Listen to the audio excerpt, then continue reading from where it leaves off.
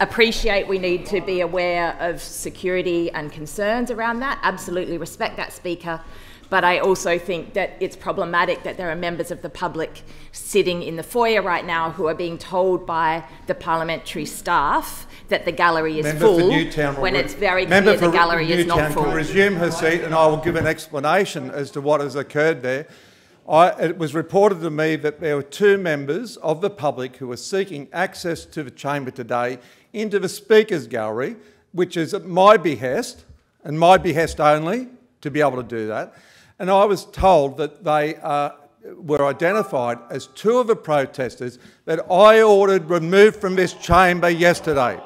I believe if that is the case, then I am not going to just move on to the following day and allow those people in. They can perhaps seek to speak to me, not necessarily through yourself, Member for Newtown, but they can seek an audience with me and make some explanation, maybe even an apology.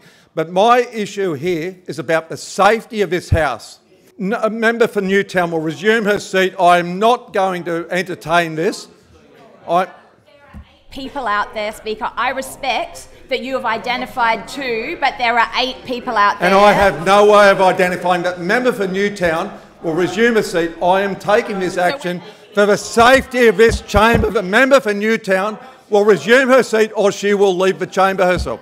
Speaker, I absolutely respect the idea that there may be people that have been identified that were a part of yesterday's protest, and I absolutely respect your right to not allow those people into the public gallery. But it is a dangerous precedent to set that there are other people that are not being let in as a result of that. I'll accept that you can give me bad advice if that's your opinion. But I will not change my mind. I cannot discern who those people are right now, but I know they are associated. So how did we discern these people in the gallery versus those people out there, The member for Newtown will remove herself. How did we discern those people to those people? Will remove herself from the chamber under Standing Order 249A until the end of question time.